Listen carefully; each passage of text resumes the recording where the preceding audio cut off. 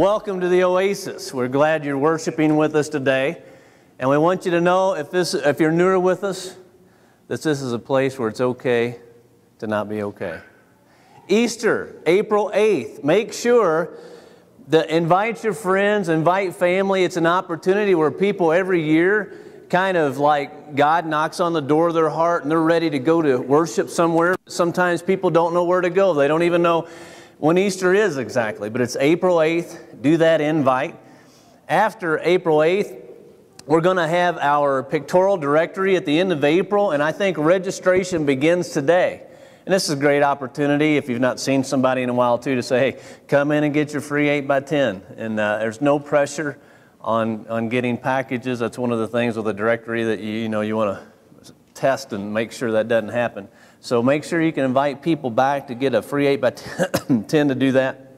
And in May, Dave Ramsey is our second semester of our Connect groups. And Dave Ramsey's Financial Peace University is going to be an opportunity where we can learn about God's ways on finances. I know there are a lot of people in financial difficulties, and this is a great opportunity to do that. For each family, it does have a cost where you sign up to Dave Ramsey for life, and it's usually $100. We actually have an opportunity to get people registered at least by the end of the month for $80 per family. It's a lifetime membership. I know it's costly, but we try to reduce that cost as best we can so we can do an early bird for $20 off and be able to manage that. But we'd love to have everybody participate in that and have a great time to do that. And you can also register today to win a free one. So if you pay $80 and you win a free one, well, we'll change that out for a small fee. No exchange fee or anything. When you came in, there was a card on the chairs. This is our missionary that we're supporting, the Gray family, founding pastor of the church here, going to New Zealand to plant churches, want to be in prayer for their 90-day journey from here to there. And there's a list of prayer needs on the back. Get to know them, follow their blog, and stay in touch with that. We started a new series last week called The View, where we're talking about our views about the church. Why is the church important? Where do we get our authority? Last week we talked about the church, that we're an evangelical church, and why we are that we take as a source of Scripture our authority. Some churches go by human reason or philosophy. Others go by just the tradition in the churches, but we go by the Bible and try to stick with the Bible alone. So before we get into today's message, the second one, let's go to God with a word of prayer. Father, we thank you so much for giving us the truth in Scripture, the way to salvation, the way to an abundant life, even in sometimes of this darkened world in which we live, that you can give us hope, that you can give us a life of fellowship in the church and the service that gives our life purpose. I pray, Father, today that your words would touch our hearts, that you would lead us in the way that we would hear the message that you would have us to hear today. In Jesus' name I pray. Amen. Amen.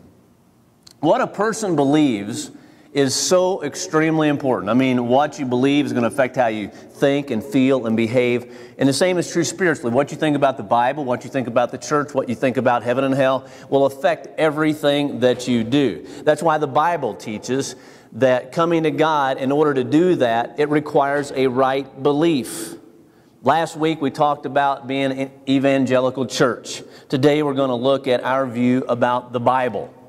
Theologian Karl Barth was once asked, what's the greatest truth that you've ever learned in all your theological learnings throughout life? And he said, and he thought about it. He said, the greatest truth I ever loved is that Jesus loves me, this I know, for the Bible tells me so. But not everybody agrees with that. People don't believe in the Bible. In fact, I pulled an editorial out of the Lexington paper back in Kentucky a while back, and the editorial writer wrote this. It was actually entitled Christianity is a Cult.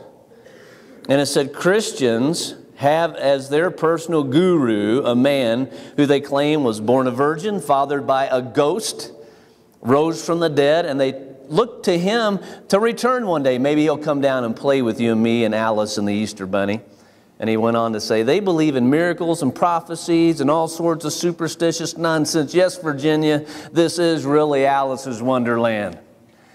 I'd say that guy kind of rejects the Bible as any authority on his life. And I think the world today, America especially, is kind of divided between the people that believe, well, the Bible is truth and the Bible's not truth. And they seek truth elsewhere. So today in this lesson that I'm teaching on, I'm kind of the teaching pastor today, I want to detail why Christians believe in this book, the Bible, and why we can confidently trust in what it says. First, I want to begin with some Bible trivia. Just some basic Bible facts. I think over time we need to review the facts. There's some people that really aren't even aware of the facts anyway. A Gallup poll asked Christians some basic questions about the Bible. Gallup illustrated the illiteracy of Bible knowledge in our country today. 60% of those polled could not name all four Gospels. 58% could not name half the Ten Commandments. 58% did not know who delivered the Sermon on the Mount. And I think Gallup illustrated that the majority of Americans, majority of Christians, this is a Christian group by the way, don't know the basics about the Bible. So we're going to go over some of that. The Bible is a library of 66 books compiled by about 40 different authors over a period of 1,500 years, ranging from about 1400 BC to 100 AD. Now, can you imagine a book of medicine being written over the past 1,500 years? I mean, we'd have bloodletting to blood transfusions. Or maybe a book of science written over the past 1,500 years. We'd have the world flat. No, world round.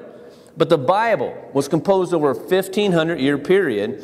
And there's this consistency about it, this accuracy about it.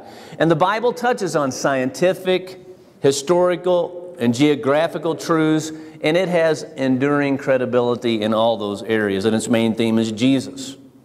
Its main theme is Jesus. You know, you go into a library, you don't pick up the first book that you come to off the shelf. And if you're not that familiar with the Bible, I wouldn't suggest just reading anything in it. I mean, I would suggest reading one of the first 4 books of the New Testament, Matthew, Mark, Luke, and John, the Gospels. That tells you and familiarizes yourself with the life of Christ. And then go on to the book of Acts, which is a history of the church, why we meet, why we worship, why we study, the purpose for that. We read about that, and then we go into the epistles or the letters to the churches on how to live a Christian life. So there is maybe a profitable way to jump into that if you're reading. So this Bible is a library of 66 books, and it's divided into 2 main sections, the Old Testament and the New Testament. 66 books, 2 main sections. There's 39 books in the Old Testament and 27 in the New. Now we're going to test you on this next week. But here's a good way to remember that. And there's a lot of kind of nuances to that, but there's 39 in the Old Testament. And what's 3 times 9?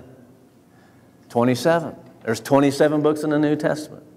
And if you ever forget 39, you can add that. 9 plus 3 is 12. There's 12 apostles. There's all kinds of little devices where you can kind of remember. There's 39 books in the Old, 27 in the New, and there's 66 books altogether. And you might say, why the Old Testament and why the New? Why are there 2 main sections? It's a good question. The Old Testament was compiled many years ago by the time Jesus came about.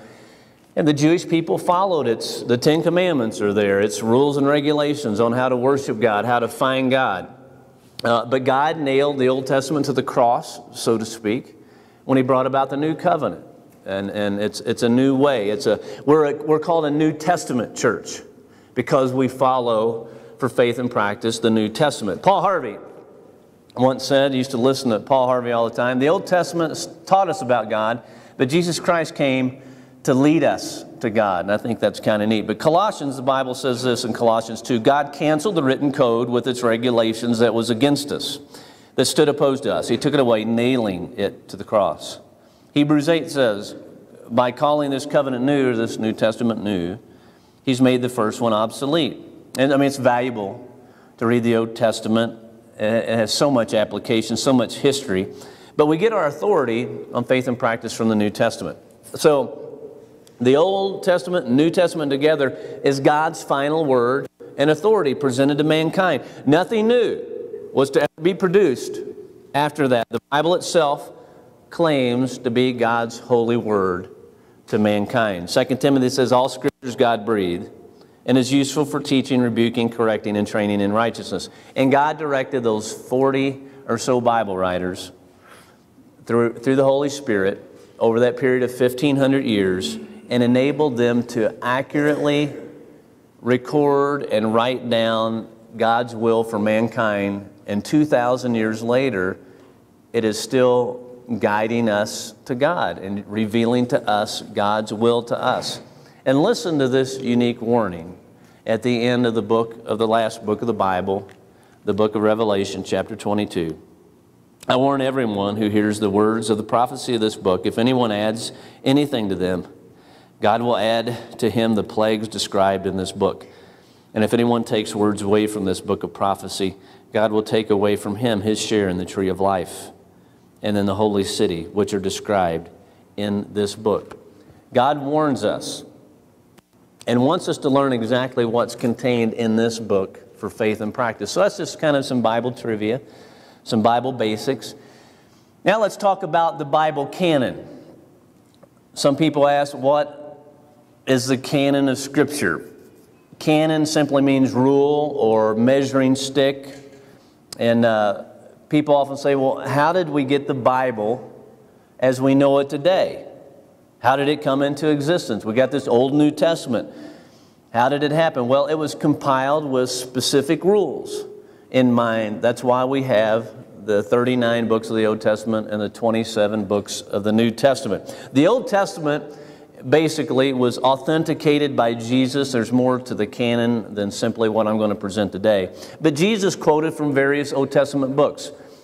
Genesis, Exodus, Leviticus, Deuteronomy, and he referred to them as Scripture or as the law of Moses. He quoted from Psalms and Isaiah and Micah, referred to them as Scripture. In Luke it says, beginning with Moses and all the prophets, Jesus explained to them what was said in all the Scriptures concerning himself. So Jesus affirmed the Old Testament as authoritative Scripture when he walked on this earth. Now the New Testament was authenticated by the church fathers. Well, who are the church fathers? They were a group of people who wrote extensively about the early church. The last book of the Bible, Revelation, was compiled by the Apostle John, written by him in about 98 A.D. And from that period forward, there were people who protected and wrote extensively about the church. And we have a lot of writings, and we refer to them as the church fathers or the early church fathers. By that time, when John wrote 98 A.D., most of the other apostles, we presume, were dead at that time. So the church was careful about preserving its history. And they did a lot of writing beyond 100 A.D. And when people ask, how do we know that this New Testament is all that we need? Well, we know that the church fathers used specific measuring tools to compile the New Testament. It was probably compiled well before 150 A.D. There's different speculation on that. But the books included in our New Testament were either written by an apostle or a close associate of an apostle. Mark was a close associate of Peter, and Luke was a close associate of Paul. And those living in the first century and in the early second century recognized the 27 books of the New Testament as the New Testament. It was first-hand information to those people, and it was canonized, and that's why we have it still today. Secondly, the books must be doctrinally consistent with other writings. There are a lot of other writings other than the New Testament that are contemporary or written in that first century, within 100 years, 50 years of the time that Christ was alive. And some of those claim to be written by an apostle or an associate, but they weren't included in the canon. Why? They weren't included because they were not doctrinally consistent with the New Testament and that rule, that measuring stick that they used to compile the Scriptures. For example, the Catholic Bible is a little bit different than our Bible that we use. The Catholic Bible, between the Old and New Testament, has the apocryphal writings, the Apocrypha. 14 books that they use, that they include, that were not included and accepted in the early canon. But they are in there because they were disregarded because they didn't fit doctrinally. They were doctrinally inconsistent, so they weren't included. But I would challenge you to especially become familiar with the New Testament books, because it is good for our faith and practice. It's where we get our authority. I mean, a soldier in boot camp learns to disassemble and assemble his weapon blindfolded. And we should be very familiar with Scripture, which is described as our spiritual weapon.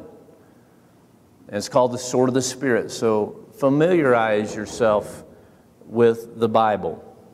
Thirdly, let's look at Bible reliability. Bible reliability. Josh McDowell, in his book, More Than a Carpenter, illustrates that there are certain criteria to determine whether an ancient document or any document is reliable or not. And one of the ways that you prove a document is through internal tests. And the internal tests a book's content. And the Bible shows that it's reliable with its content. Internally, really three ways. One is its prophecies are fulfilled. Ecclesiastes 8:7 says, "No man knows the future." And we know that, don't we? I mean, the weatherman, he can't really predict whether it's going to snow or not all the time, or rain, or whether it's going to be windy. And even the prognosticators can't tell you 100% sure that Kentucky's going to win the NCAA championship, but because man doesn't know the future. And who knows, maybe Indiana would be in there too. And but God knows the future, doesn't he? Isaiah says, God said, "I make known the end from the beginning, from ancient times what is still to come." And there are all kinds of prophecies in the Old Testament, well over 300 of Jesus alone, written hundreds of years before Jesus walked the face of this earth. So there are all these prophecies. There's a Messiah going to come. He's going to be born of a virgin. He's going to be betrayed by a friend by 30 pieces of silver. He's going to die between two thieves. They're going to cast lots for his garment. He's going to be buried in a borrowed tomb. He would rise from the dead. Dozens and dozens of prophecies that were fulfilled in Jesus. And I love this illustration. It's a classic from mathematician and computer whiz, this guy Peter Stoner from Pasadena Community College. He did these calculations, and he said for only eight of the prophecies, and there were hundreds, for only 8 to come true in the person of Jesus Christ, the odds are this: 1 in 10 to the 157th power. Now that's huge. And he illustrates that. He says, you know how big a number that is? He said, imagine the state of Texas covered 2 feet in silver dollars. And a guy parachutes in, and he's blindfolded, and he lands in the state of Texas 2 feet deep in these silver dollars. And one of them's marked with an X, one of them. And he reaches down blindfolded and he picks one up. If he picked up that one with the X, that's the odds of Jesus randomly fulfilling 8 prophecies. That's how solid its prophecies are. 2 Peter says this, "For prophecy never had its origin in the will of man, but men spoke from God as they were carried along by the Holy Spirit." George Mark Elliott was a professor where I later went to Bible college. And he said the Bible just doesn't read like a lie. And it doesn't. But its prophecies were fulfilled. And its purposes are accomplished. Isaiah reads this, "My word that goes out from my mouth, it will not return to me empty, but will accomplish what I desire and achieve the purpose for which I sent it." There's something about this book that still changes lives even 2,000 years after the New Testament was written. What is it about this book? What changes a person's life from living without purpose to living a purpose-driven life? 2,000 years old. It's because of this. Hebrews 4:12 says, the Word is living and active. It's an alive book. It's what we call a living document. I mean, haven't you ever come to church sometimes and you think, man, has the preacher got my house bugged? God's got your house bugged. He knows. And sometimes you can come in here and, I don't want to go to church today. I'm up on faith today. And you walk out and you think, I've got a vision of God today. And your life just seems a little lighter, a little more exciting, a little more endurable, that I want to get beyond this. It's because God's Word is living and active, and it penetrates our very soul, our very being, and our mind and our hearts. And its facts are accurate. It's purposeful, its prophecies are fulfilled, and its facts are accurate too. When you examine the Bible, it is overwhelming of all the information in there and its accuracy. And there's some people out there, have you ever heard them say, well, the Bible contradicts itself? Well, there aren't that many supposed contradictions in Scripture, and with a little investigation, it's kind of easy to find out what people are talking about. One of the examples is this, from Matthew 25, or 27. It says, Judas threw the money into the temple and left. Then he went away and hanged himself. That's in Matthew. Now, the book of Acts says this. With the reward that he got, talking about Judas, for his wickedness, Judas bought a field. There he fell headlong, and his body burst open, and all his intestines spilled out. And people say, well, you know what? Did Judas hang himself, or did he jump off a cliff? Well, both can really be true. They can be harmonized. I mean, he could have hung himself in a remote area, and through decay, his body eventually fell and smashed down on the rocks and just kind of burst open at that time. So both can be true. The texts don't necessarily contradict. They kind of add a more complete picture. They come at it from a different angle. And here's an important point. When somebody says, oh, there's contradictions in the Bible, when somebody says that, they're probably just repeating something that they've heard, and they probably really don't know what what the contradiction is that they're talking about. But ask them. If you hear something, well, it's full of contradiction, ask them. Say, hey, say you're the judge in court, and 3 people come in to testify about something, and when they sit down on the stand, they roll out verbatim, one after another, the exact same message. What would you conclude if somebody had every fact, every detail the same? You conclude, well, I think they talked about that. I think they kind of worked their story out, got it straight a little bit. But Matthew, Mark, Luke, and John were witnesses of Christ.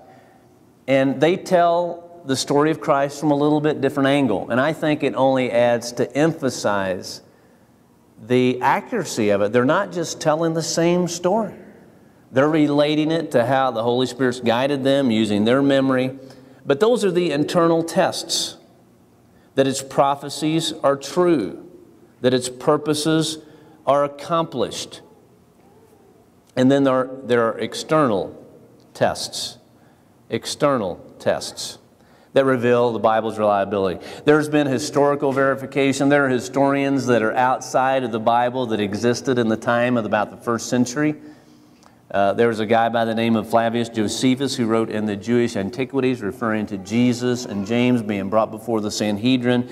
He was born in 37 A.D., There's Tacitus in AD 112 who referred to Jesus being put to death by Pontius Pilate. There are several references of early historians that are extra-biblical text, extra-biblical historians that write about the 1st century and the church and Jesus. There's archaeological verification that verifies Scripture. The U.S. News and World Report had an article that said there's this wave of archaeological discovery affirming that the Bible's more historically accurate than ever before. And all the time there's this archaeological evidence being unearthed and pulled up from the ground.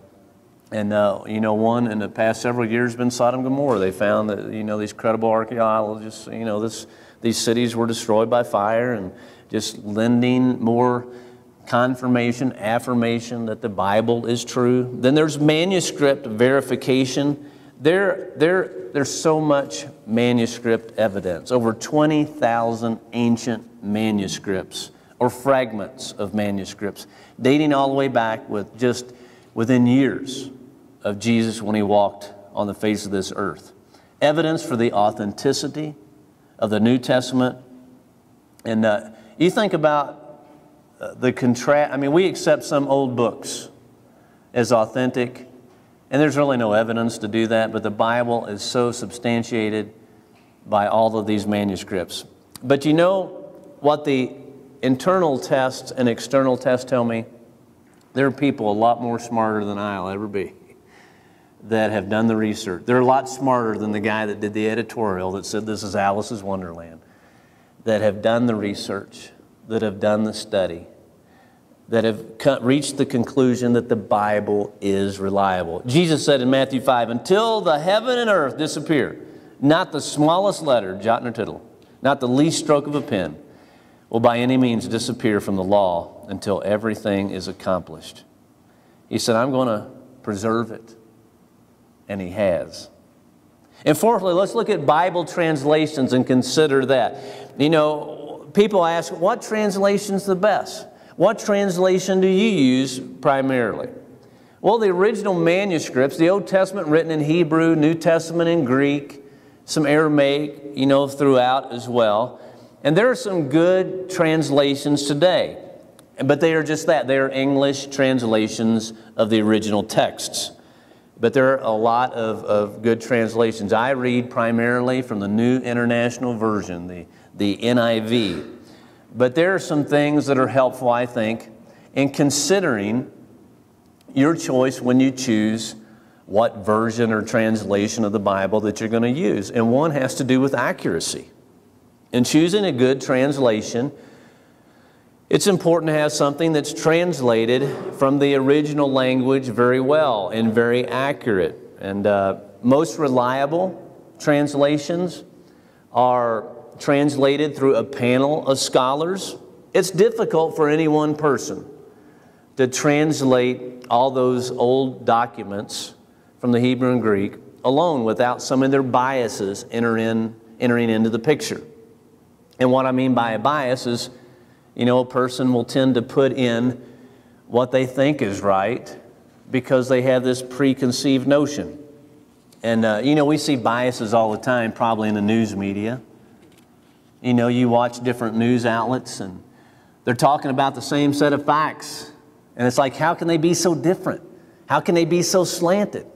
It's because they've got this bias that they're working from. I mean, I heard last week, and it's kind of reported like this, that the United States just has about 30% of the world's oil underneath the United States of America. And then it said, well, America uses 25% of the world's oil, period. And the conclusion was, how in the world could we ever drill up enough oil to reach that 25%? We only have 3%. Well, they kind of led you to that. Now, there's a difference, I think, between media bias and media manipulation. But you got to be aware of that. And that comes through in Bible translations as well. A bias will enter in.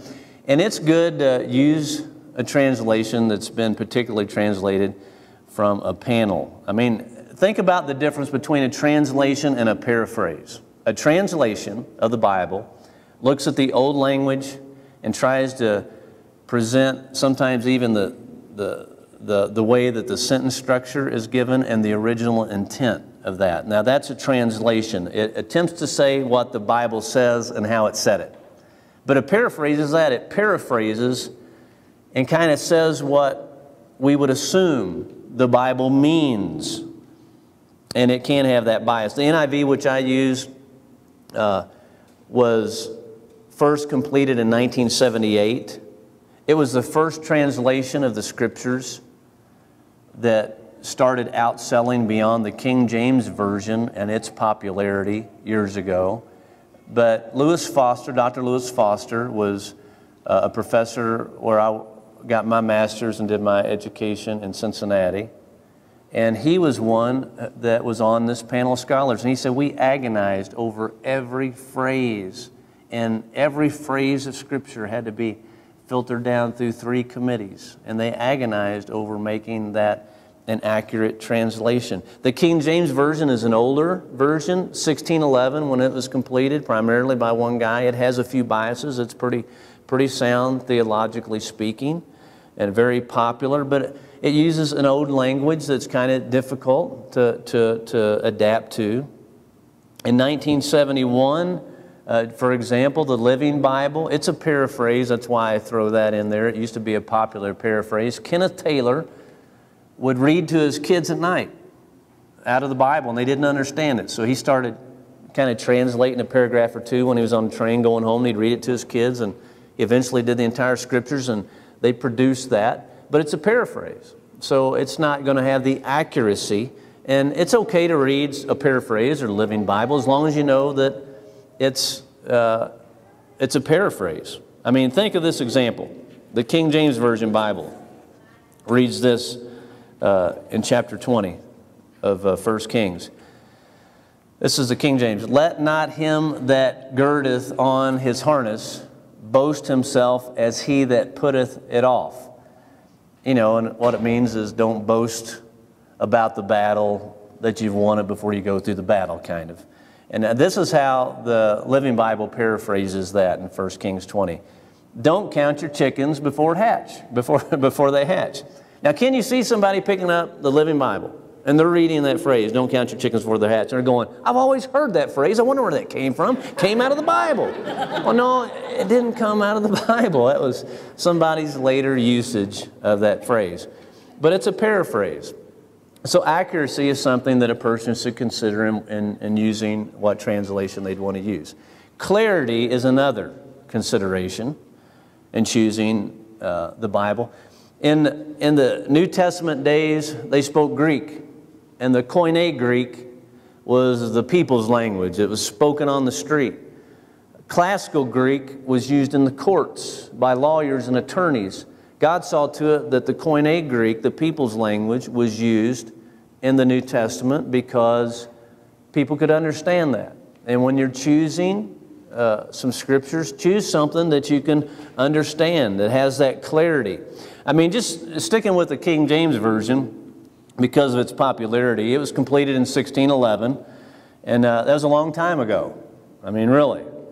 And it's solid translation. I like using it at times, like in Psalm 23, the Lord is my shepherd, I shall not want, make him to lie down. I love using that. It has poetic, beautiful language. But why did we stop using the King James Version? I mean, why didn't we just, hey, that's good enough for me? It's because there's other vernacular, there's other grammar that's easier to understand. There's newer language since 1611. And thou dost thinkest that we should have a newer translation, doesn't thou thinkest that also? I mean, isn't that hard? You ever watch one of those movies that has that language? It's just hard to follow. But think of this example. In Mark 14, King James, it says, suffer the little children to come after me. Suffer? Well, 400 years ago, suffer meant permit.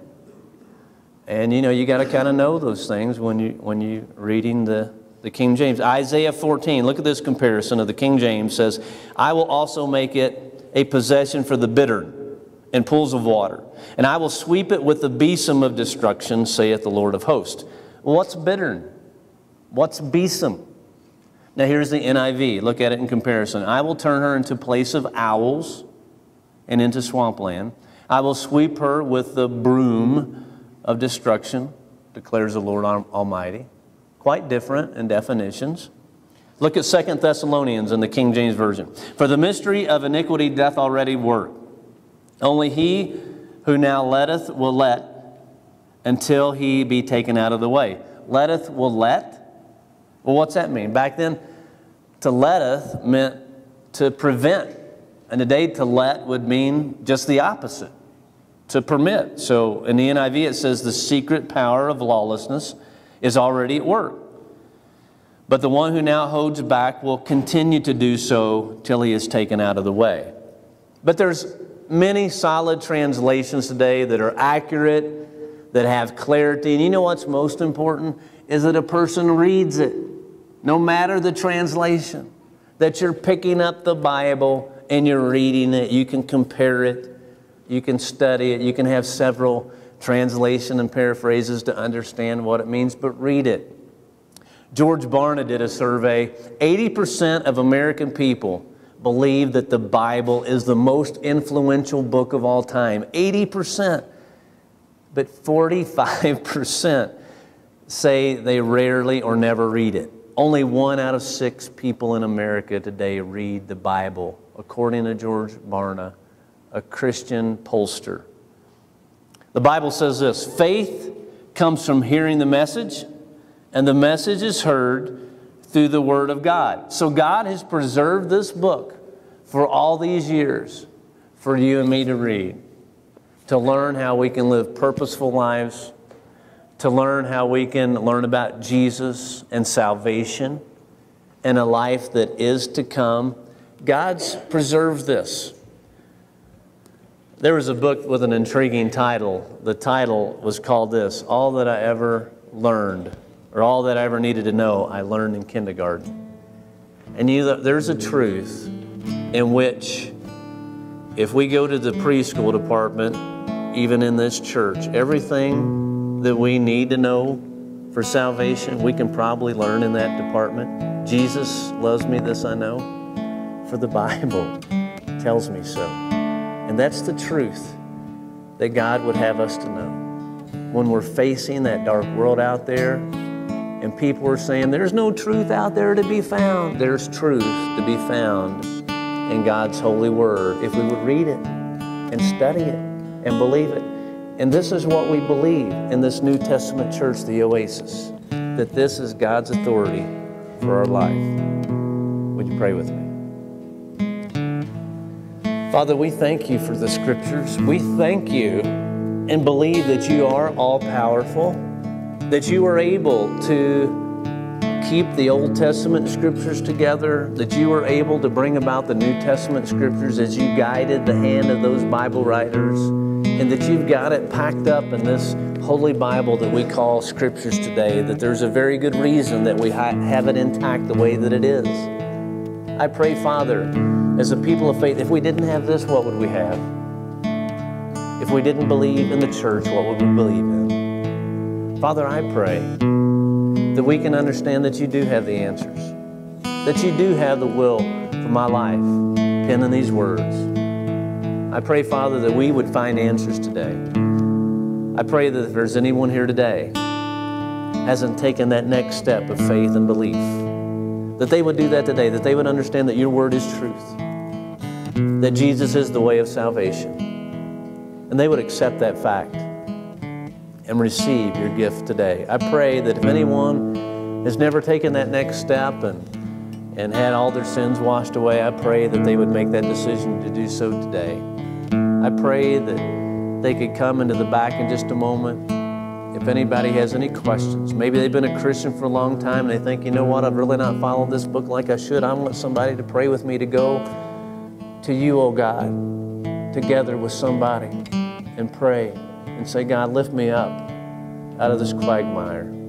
I pray, oh God, that we could seek to be a church that would lift each other up, to help things be okay, because your Spirit will guide us and protect us. In your power, I pray.